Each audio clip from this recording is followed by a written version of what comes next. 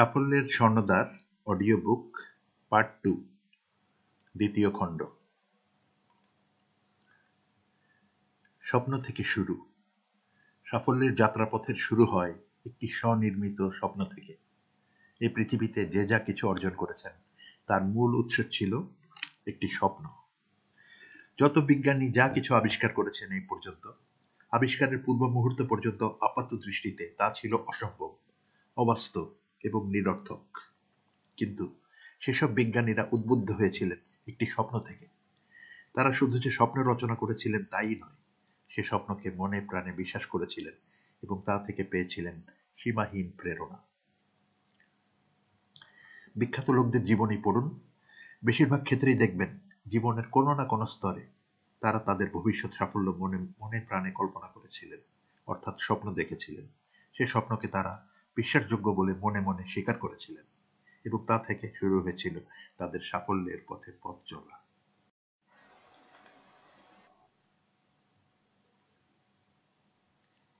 আত্মভাবমূর্তি। যদিও আমি বলেছি সাফল্যের শুরু হয় একটি স্বপ্ন থেকে, অনেক লেখক সে প্রসঙ্গে ভিন্ন মত পোষণ করেছেন। যে যাই বলুক না কেন, সাফল্য বিষয়ে বিভিন্ন লেখকের মতামতের সারমর্ম কিন্তু এক এবং অভিন্ন। শুধু এক একজন এক এক দৃষ্টিতে সাফল্যকে দেখেছেন এবং যে যার নিজের মতো করে একে বর্ণনা করেছেন। একদল লেখক আছেন যারা আরম্ভ করেছেন আত্মভাবমূর্তি অর্থাৎ সেলফ ইমেজ থেকে, অর্থাৎ আমরা নিজের চোখে নিজেকে কিভাবে দেখি। আমি কেমন মানুষ, আমার পক্ষে কি সম্ভব, কতটুকু সম্ভব, আমি কি ভালো মানুষ, আমি কি কাজের মানুষ, 1 টাকাকে 10 টাকায় পরিণত করা আমার পক্ষে কি সম্ভব, আমাকে দিয়ে বড় কিছু অর্জন করা কি সম্ভব হবে, ইত্যাদি ইত্যাদি। এই আঙ্গিকে সাফল্যের পথে যাত্রা শুরু করা যথেষ্ট যুক্তিসঙ্গত এবং বাস্তবসম্মত। আপনার আত্মভাবমূর্তি যদি না বাচক হয়, তাহলে এই জীবন যুদ্ধে আপনি শুরুতেই হেরে গেছেন। আপনি নিজে যদি মনে করেন ওই কাজ আপনার পক্ষে অসম্ভব, তাহলে প্রকৃতপক্ষেই ওই কাজ আপনার পক্ষে একরকম অসম্ভব। আপনি যদি মনে করেন সাফল্য শুধু তাদেরই জন্য যারা সোনার চামচ মুখে নিয়ে জন্মগ্রহণ করেছে এবং জীবনের ভালো ভালো সুযোগগুলো যারা পেয়েছে, ভাগ্য যাদের সহায়তা করেছে একের পর এক, আপনার মতো সমস্যা সংকুল জীবন থেকে সাফল্যকে করায়ত্ত করা অসম্ভব, তাই যদি মনে মনে বিশ্বাস করেন, তবে তাই সত্যি, অন্তত আপনার জীবন। তাহলে করণীয় কি? এর কি কোনো প্রতিকার আছে? হ্যাঁ, অবশ্যই আছে। সব সমস্যারই সমাধান আছে। শুনুন তাহলে বলছি। এ প্রসঙ্গে কয়েকটি উদ্ধৃতি না দিলেই নয়। ডক্টর ডেভিড জে শোয়ার্টস তার বহুল আলোচিত the magic of thinking big বইতে একটি পরিচ্ছেদের নামকরণ করেছেন you R what you think you আর, অর্থাৎ আপনি নিজেকে যেরকম মনে করেন প্রকৃতপক্ষে আপনি সেরকমই। ওই একই বইতে প্রথম পরিচ্ছেদের নাম ছিল believe you will succeed and you will, অর্থাৎ আপনি যদি বিশ্বাস করতে পারেন আপনি সফল হবেন, তবে প্রকৃতপক্ষেই আপনি সফল হবেন। আপনি নিজেকে যেরকম মনে করেন তাই আপনার আত্মভাবমূর্তি। আমরা আমাদের অবচেতন মনের সাথে প্রতিনিয়ত কথা বলি, কয়েকটি কথা বারবার বলি, আবার কিছু কিছু কথা আছে যা মোটেই বলি না। এ প্রসঙ্গে কয়েকটা উদাহরণ না দিলেই নয়। অসম্ভব, ওই কাজ আমাকে দিয়ে হবে না। আমাদের বংশে কেউ ব্যবসায় উন্নতি করতে পারেনি, সুতরাং ব্যবসা আমার জন্য নয়। আমি খুবই বন্ধুত্বপূর্ণ, আমার অনেক বন্ধু আছে, আমি একজন পরোপকারী মানুষ, শিক্ষকতায় গেলে আমি খুব উন্নতি করতে পারবো। আমি কখনো ভালো স্কুলে পড়িনি, সুতরাং খুব একটা বড় আমি কোনোদিনও হতে পারবো না। ব্যবসা করতে গেলে প্রয়োজন হয় মূলধন, ক্যাপিটাল এর। আমার কোনো মূলধন নেই, সুতরাং ব্যবসা আমার পক্ষে অসম্ভব। উপরোক্ত কথাগুলো আত্মনির্দেশ, সেলফ ইনস্ট্রাকশন এর কয়েকটি উদাহরণ। একই আত্মনির্দেশ যখন মানুষ বহুবার পুনরাবৃত্তি করে, তখন তা পরিণত হয় বদ্ধ ধারণায়। খেয়াল করলেই দেখবেন কিছু কিছু মানুষের কিছু কিছু বদ্ধ ধারণা আছে নিজের সম্পর্কে অথবা অন্য কোনো বিষয়ে। কিছু কিছু বদ্ধ ধারণা মানুষ প্রকাশ করে, আর অন্যান্য অনেক ধারণা অপ্রকাশিত থেকে যায়। কারো যদি কোনো বিষয়ে মিথ্যা বদ্ধ ধারণা থেকে থাকে, তার সাথে যুক্তিতর্ক দিয়ে সত্যকে প্রতিষ্ঠিত করা একরকম অসম্ভব বললেই চলে। যে কথা কোনো মানুষ তার নিজের মনের কাছে শত সহস্রবার উচ্চারণ করেছে, এত সহজে তাকে সে অস্বীকার করতে পারে না। এ থেকেই বুঝতে পারেন আত্মনির্দেশের শক্তি কতটুকু। আবারও বলি, মানুষ যখন একই কথা নিজের মনে মনে বারবার বলতে থাকে, তখনই আমরা বলতে পারি ওই ব্যক্তি নিজেকে নিজের নির্দেশ দিচ্ছে। ওই নির্দেশই আত্মনির্দেশ। মানুষ কেন নিজেকে নিজের নির্দেশ দেয়? এর কয়েকটি কারণ হতে পারে। প্রথমত, তার নিজস্ব কিছু সহজাত ধারণা থাকে, তা থেকে সৃষ্ট হয় আত্মনির্দেশ। অথবা তার জীবনে অতীতের কোনো একটি মুহূর্তে তার সম্পর্কে কেউ কোনো বিশেষ মন্তব্য করে থাকতে পারে, যা সে সম্পূর্ণভাবে মেনে নিয়েছে অথবা বিশ্বাস করেছে। ওই একই কথা পরিণত হয়েছে তার একটি আত্মনির্দেশে। তবে অধিকাংশ ক্ষেত্রে মানুষ আনুষ্ঠানিক অথবা সাধারণ শিক্ষা এবং অথবা বাস্তব অভিজ্ঞতা থেকে যে ধারণা লাভ করে, তা থেকে সৃষ্ট হয় তার আত্মনির্দেশ। মানুষের জীবনে আত্মনির্দেশের ভূমিকা কি? এক কথায় বলতে গেলে বলতে হয় অপরিসীম। হ্যাঁ, আপনার আত্মনির্দেশ যদি না বাচক, নেগেটিভ হয়, তবে আপনার কাজের ফলাফল হবে না বাচক। ঠিক একইভাবে আপনার আত্মনির্দেশ যদি ইতিবাচক, পজিটিভ হয়, তবে আপনার কর্মফল হবে ইতিবাচক। এই কথাটি যতটুকু সাধারণ ততটুকু সত্য। আবারও বলছি, আমাদের আত্মনির্দেশ তৈরি করে আমাদের ভবিষ্যৎ যাত্রাপথ।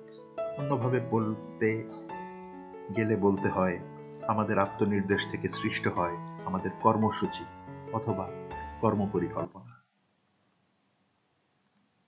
1, 2, 3। 1, 2, 3 বলে যাত্রা শুরু হয়। আপনিও সেই যাত্রা শুরু করুন। সাফল্যের পথে যাত্রা শুরু করতে হলে নাবাচক আত্মনির্দেশগুলো ঝেড়ে ফেলে দিন এবং তার পরিবর্তে গ্রহণ করুন কয়েকটি ইতিবাচক আত্মনির্দেশ, যা আপনাকে সাফল্যের পথে ধাবিত করবে, যা আপনাকে অনুপ্রাণিত করবে। এমন কিছু আত্মনির্দেশ গ্রহণ করুন, এমন কিছু আত্মনির্দেশ একত্রিত করুন যা আপনার ভবিষ্যৎ চলার পথকে আলোকিত করে তুলবে। এমন সব ইতিবাচক আত্মনির্দেশ সৃষ্টি করুন এবং সেসব আত্মনির্দেশ উচ্চারণ করুন। নিজের মনের আয়নায় নিজেকে দেখুন। হ্যাঁ, আজকে আপনি একজন সাধারণ মানুষ, কিন্তু আয়নায় যাকে আপনি দেখতে পাচ্ছেন, সে ব্যক্তি আজ থেকে 10-20 বছর পর একজন সফল ব্যক্তি। অথবা অন্য কথায় বলতে পারেন, একটি সফল ব্যক্তিত্ব। সাফল্য কাকে বলে? সাফল্যের অর্থ নামক শিরোনামের অধীনে এ বিষয়ে আলোচনা করেছি। সহজ সরলভাবে বলতে গেলে বলতে হয়, সাফল্য তাই যা আমি চাই। আমি যদি এ জীবনে খ্যাতি চাই, তবে খ্যাতির অর্থ সাফল্য। আমি যদি এ জীবনে ধন সম্পদ চাই, তবে সাফল্যের অর্থ ধন সম্পদ। আমি যদি ইহকালে ক্ষমতা চাই, তবে সাফল্যের অর্থ ক্ষমতা, জনপ্রিয়তা, ইত্যাদি ইত্যাদি ইত্যাদি।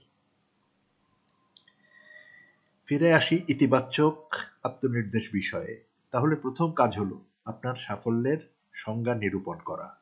দ্বিতীয় কাজ হলো আপনার বর্তমান আত্মভাবমূর্তি আবিষ্কার করা। তৃতীয় কাজ হলো আপনার নাবাচক আত্মনির্দেশগুলোকে শনাক্ত করা এবং সেগুলোকে সম্পূর্ণভাবে বর্জন করা।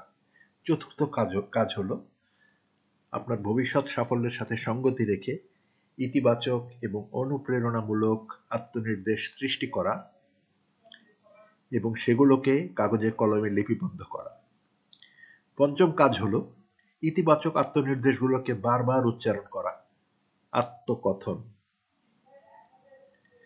আত্মনির্দেশগুলো কোনো ডায়েরিতে অথবা নোট বইতে লিপিবদ্ধ করা সম্ভব হলে সবচেয়ে ভালো হয়। তাহলে প্রতিদিন কোনো একটি বিশেষ সময়ে অথবা যে কোনো সময়ে সেগুলোকে পুনরীক্ষণ, রিভিউ করা যায়। এতক্ষণ যা যা লিখলাম, অর্থাৎ যে প্রক্রিয়ার কথা বললাম, কাজগুলো খুব একটা কঠিন কি? মোটেও না, কাজগুলো অত্যন্ত সহজ।